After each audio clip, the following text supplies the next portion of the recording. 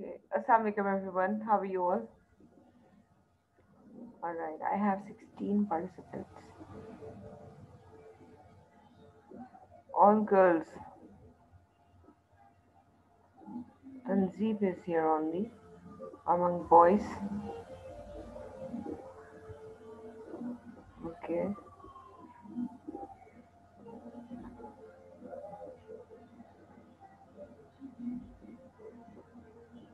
Mm-hmm. Good, Tanzeeb. Okay. All right, everybody. Starting today with anticoagulants. I'm sure in your physiology you have already studied about the coagulation and how exactly the clots are being formed. Okay. So now we'll talk about how exactly we can stop coagulation. Okay, we can stop the clotting. All right. So in today's lecture, we study all of this. Okay, so the major classes of anticoagulants include heparin, FONDAPARINUX. Then we have COUMARIN derivative, which we also studied in the last semester. Then we have HIRUDIN and analogs, in which we'll talk about these. Then we have ang- uh, ARGATROBAN, and then we have um, DABIGATRAN, ETEXILATE, MESYLATE. Okay, so these are all. Uh, Wait a minute, I have to pause the video for a while. All right. Okay, so starting with heparin, right? Okay, so I'm sure in the physiology you have already studied about heparin, right? So when we talk about its structure, so heparin is a polymeric mixture of sulfated mucopolysaccharide. Commercial heparin contains 18 to 15 repeated units of uh, D-glycosamine, L-hydronic acid, and D-glucosamide glucuronic acid. um, in order you would understand its composition, I have inserted its image like this. Okay, so it's a polymer. uh, okay, so the polymer is made up of L-hydronic acid and D-glucosamine. Okay, so I'm sure if you look at the diagram, look at the skeletal structure of these compounds, so you would understand them even better. Okay, so it is highly negatively charged at physiological pH. This is a very important point, right? Okay, so low molecular weight heparins are also available, which are these. So heparin is synthesized as a normal product of many tissues, including the lung, intestine, and liver. So commercial preparation are derived from bovine lung. Bovine is related to the cow, okay, and porcine intestinal extracts. So porcine is related to the pigs, okay. So these can be derived from there. How about the action? I'm sure you already know about it. I do assume that you have studied this in physiology already, but we are talking about that so that we can build up more on that. Okay. So the actions of heparin includes that it increases the activity of antithrombin by 1000 fold. So what does it do is antithrombin inhibit activated serine protease in the clotting cascade, including 2A, which is thrombin, 9A, and 10A. Wait a minute. So here I have inserted the image, and literally if you would cram up this cycle and then the inhibitors, you would know that what exactly is acting where and how exactly it is inhibiting the particular factor which we'll talk. Okay, so if you remember, okay, so we start with 12a is being produced. These are actually the activated forms. Okay, so 9 11 is converted into 11a, okay, and that's how the entire cascade happens, okay. Then we have 2a, which is like really important, okay, because this actually helps to convert prothrombin, okay, it activates into thrombin. And if you know, thrombin is the major factor which actually changes fibrinogen into fibrin. Now, what happens is this is the major crucial step. Okay, that you see, if fibrinogen is actually what it is. It is in the soluble form, okay, within the blood. So now what happens is when thrombin uh, acts upon it, okay, so what happens is that it becomes fibrin, and fibrins are the insoluble thread-like structures which actually go and they form a meshwork or mesh-like structure, okay, in which the WBCs and RBCs are trapped. More of the RBCs are actually trapped. That is why you see when you get a cut on your skin, okay, so a red colored clot is being appeared, okay. So why exactly that is red in color? It is red in color because the fibrin is there which is stopping the bleeding, okay, and it is red in color because RBCs are being trapped into that meshwork of fibrin, right? Coming back here. So antithrombin activated serine proteases in the clotting cascade, including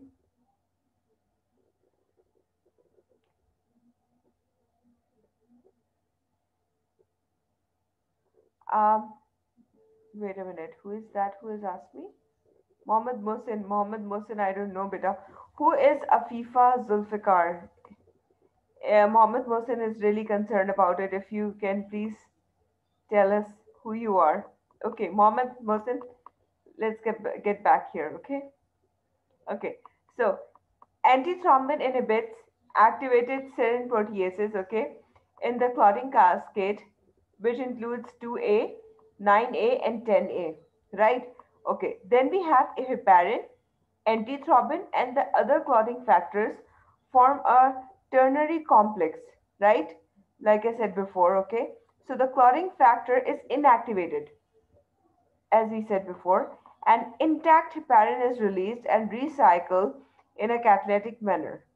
So some evidences suggest that additional anti-clotting factors such as heparin, cofactor 2 may also be activated by heparin. Then we have the lower molecular weight heparins act mainly via antithrombin to inhibit factor 10A. They have little effect on inhibition of thrombin. So, uh, if we talk more about the actions, okay, so here we have that heparin has a direct anticoagulant activity, which is that it can inhibit clotting in vitro. Uh, if you remember in the first slide, I placed the tubes, okay, in which uh, the blood can be collected, right? So heparin can actually work in the in vitro, which means outside the body. So heparin releases lipoprotein lipase from vascular beds, which accelerates postprandial clearing of lipoproteins from the plasma. Postprandial means after having the meal. Okay. This is again, I inserted this slide um, so that you would know that how exactly what is acting. Okay.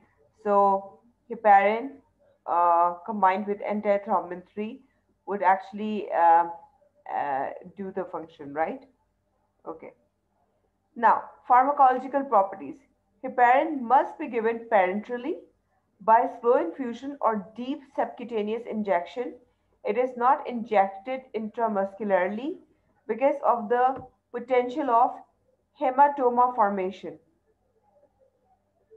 Then we have the half-life of heparin is dose dependent.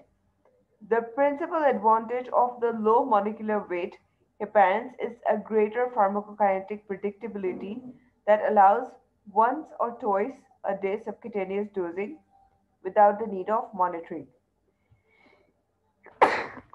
Sorry. So, heparin is metabolized in the liver by heparinase to smaller molecular weight compounds, which are excreted in the urine. Now, when we talk about the therapeutic uses of heparin, so heparin provides preoperative prophylaxis against deep vein thrombosis. What is thrombosis? Tell me in the chat box. What is thrombosis?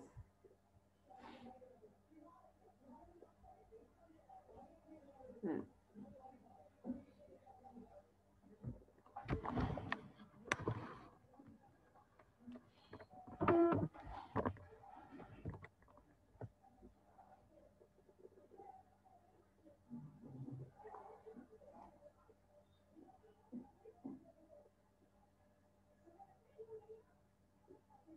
What is thrombosis, girls and boys?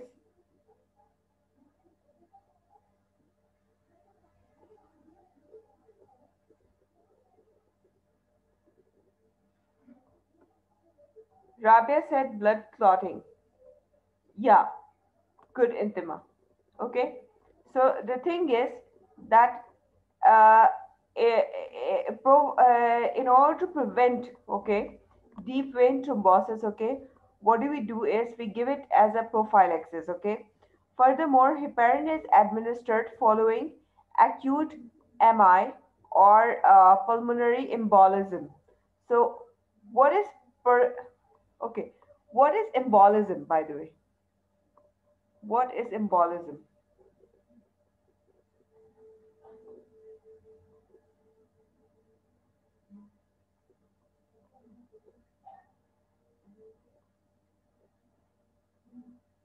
Because if you know that thrombosis is actually a blood clot formation, right? So what is embolism? Giving you a hint, I have attached the picture.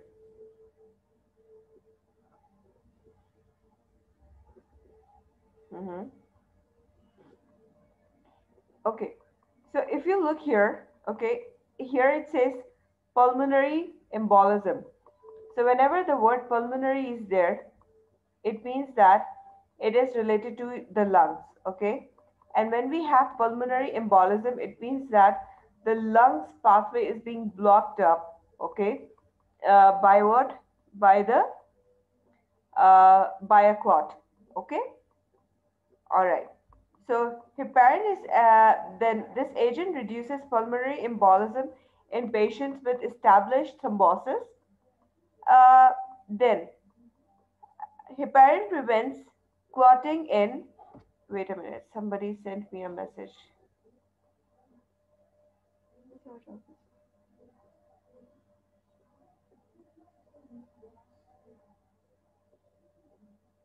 Okay, I look.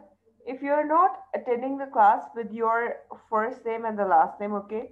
So please always after your question, okay, leave your name, okay. I want you, Galaxy J7, whoever you are, okay. I want you to wait till the lecture would ever, okay. I'll stop the video and then we'll talk about the quiz, okay. I even want to talk about it. Don't worry. Okay, coming back to it. So heparin prevents clotting in, wait a minute, extra corporeal circulation devices. I think I told you about this terminology before. That is extracorporeal. What is that? Do you remember? I think in the last few lectures we talked about this specific terminology. Okay, let me tell you. Extracorporeal is actually a device which is located outside your body. Okay, so heparin prevents clotting in the devices which are outside the body. Okay, for example, dialysis machine or anything like that. Okay, okay. So adverse effect.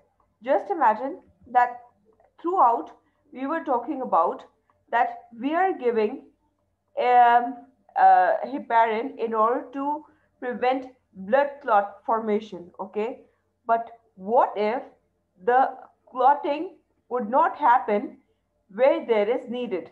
Then what will happen? Just imagine, right? Then comes up the adverse effects, right? Because then we would not, these are the places where we would not have the clotting where there is needed, right? Okay, so okay, so the first adverse effect is bleeding is a common adverse effect, especially in older women. An increased incidence of bleeding is also seen in patients with renal disease. Protamine sulfate, a highly positively charged mixture of peptides, can be administered IV if bleeding does not abate after the cessation of heparin therapy.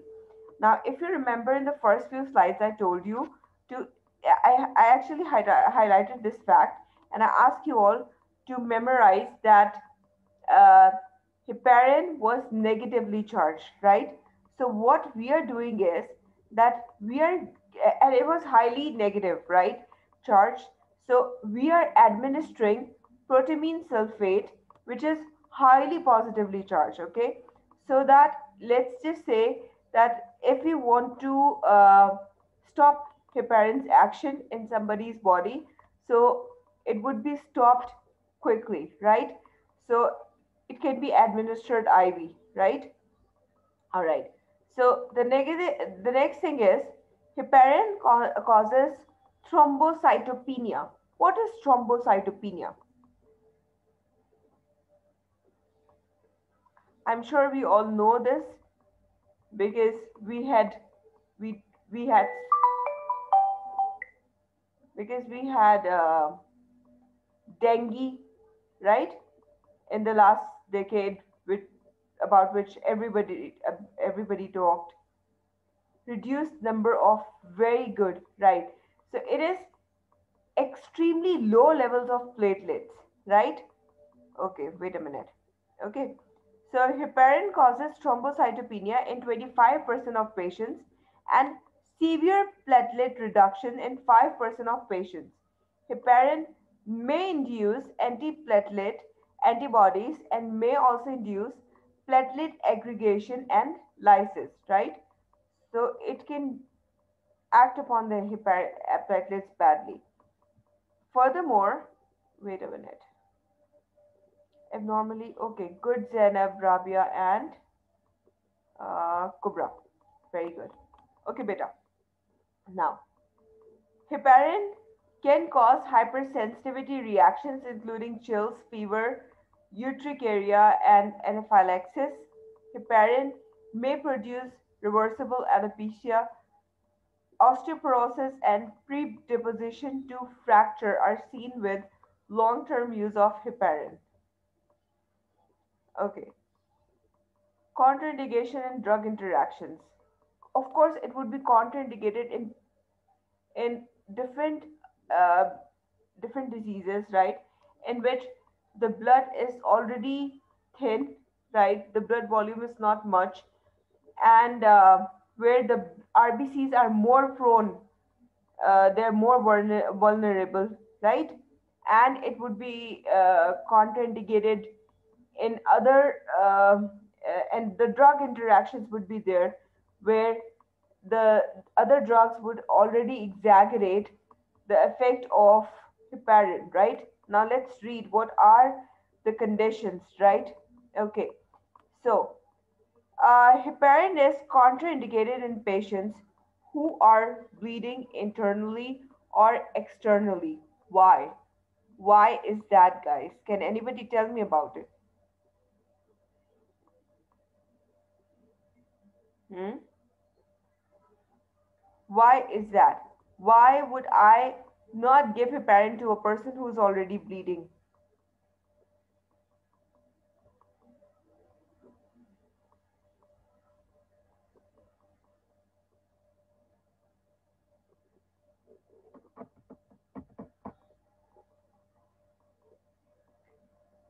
Okay, high five to you, Zainab. Very good. So Zainab has said that heparin can further cause bleeding. Of course, Because you see, platelets will not aggregate, right?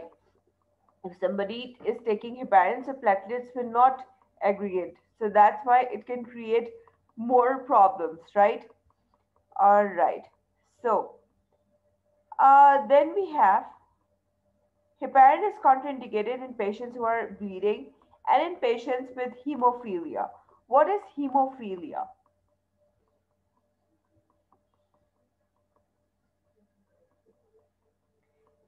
What is hemophilia?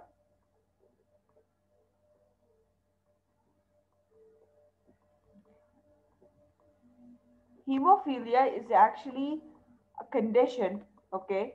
It's a very rare disorder, okay? Yeah. And in the very good, Rabia. And in this condition, okay, the blood does not clot as it should in a normal condition, okay? So, of course, in that condition, we would not give heparin to the person, right? Okay. Then we have thrombocytopenia, as we have already said that this is related to low levels of platelets, hypertension, or purpura. Purpura is actually a condition in which the blood clots appear within the mucous membrane and on the skin. So the purple, small circles appear. Wait a minute, somebody messaged me. Bleed more, good. Okay. Then we have heparin is also contraindicated before and after brain, spinal cord, or eye surgery, right? Then we have extreme caution is advised in the treatment of pregnant women. However, alternative agents, that is coumarin derivatives, are teratogenic. So, of course, we don't want to give the pregnant woman any of these medicines. So, heparin should not be administered with aspirin or other agents that interfere with platelet aggregation. Positively charged drugs such as aminoglycosides and some histamine receptor antagonists can reduce the effectiveness of heparin, right? Okay. Then we have synthetic anticoagulant, in which we will talk about FONDAPARINUX. Okay, so it is a synthetic polysaccharide based on antithrombin binding region of heparin, administered by subcutaneous injection. It behaves like the low molecular weight heparins in inactivating of factor 10A. So it is approved for prophylaxis of thrombus formation in patients undergoing hip or knee surgery, treatment of pulmonary embolism, and in deep vein thrombosis. Like I said before, right? So if you would cram up these flowcharts, so you would, it will make your life a bit easier. I would not say write it and paste it in your room somewhere, because I hope you all know now that you have to do that. Uh, in a patient with injury, there is no blood clotting, therefore, okay. Then we have coumarin derivative, right? So when we'll talk about its structure, so coumarin derivative are derived from 4-hydroxycoumarin, uh, and that includes dicumarol, warfarin, sodium, and fenprocumin. Okay, tell me, did you read about coumarin in pharmacognosy? Everybody, did you read about in pharmacognosy about coumarin? Because that's really famous there. Do tell me about it, okay? All right. So, of these agents, warfarin has the best bioavailability and the least severe side effects, okay, adverse effects. So, how exactly it's acting and its pharmacological properties are. So, coumarin derivatives indirectly interfere with GABA carboxylation of glutamate residues in clotting factors 2, 7, 9, and 10, which is coupled to the oxidation of vitamin K.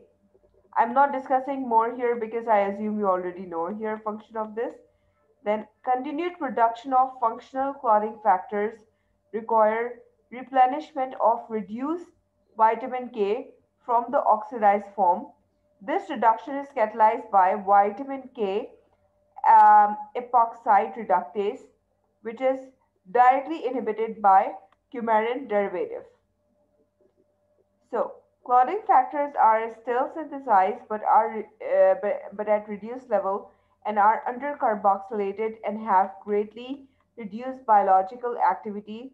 Clotting factors produced before coumarin therapy decline in concentration as a function of factor half-life. So this causes a latency period of 36 to 48 hours before effects are seen, right? What is latency period? Latency period is a period in which, you know, there is a window after which the effects would be produced, okay? All right. So it does not affect established thromboi, okay? So when we talk about warfarin, so it is administered orally as 100% available, has 100% bioavailability, highly teratogenic and phytotoxic with a half-life of 2.5 days. Warfarin has extensively 99% bound to plasma albumin and can displace many other drugs from this site. Then we have dicumarol is much less well absorbed, a half-life of approximately 2 to 10 days, increases the potential of bleeding episodes. When we talk about therapeutic uses, so therapeutic uses of coumarin derivatives are similar to those of heparin. They also include treatment and prophylaxis of venous thrombosis and of pulmonary embolism. Coumarin derivatives are also indicated to reduce thromboembolism in patients with mechanical heart valves. So these are also used to treat patients with arterial fibrillation whose risk for a stroke is greatly increased. Adverse effects are bleeding is a common adverse effect with oral anticoagulants. Prothrombin times should be frequently monitored. Okay. Warfarin causes hemorrhagic infarction in the breast, intestine, and fatty tissues. It also readily crosses the placenta and can cause hemorrhage in fetus. So, warfarin causes defects in normal fetal bone formation. Its teratogenic potential is high. When we talk about drug interactions, so we have amiodarone and sulfenpyrazone, which inhibits the metabolism of more active warfarin stereoisomer and increase drug activity. So aspirin and salicylates uh, increase warfarin action by inhibiting platelet function and displacement of warfarin from the plasma binding sites. So antibiotics decrease microbial vitamin K production in the intestine. Barbiturates and rifampin decrease warfarin effectiveness by inducing microsomal enzymes. So oral contraceptives decrease warfarin effectiveness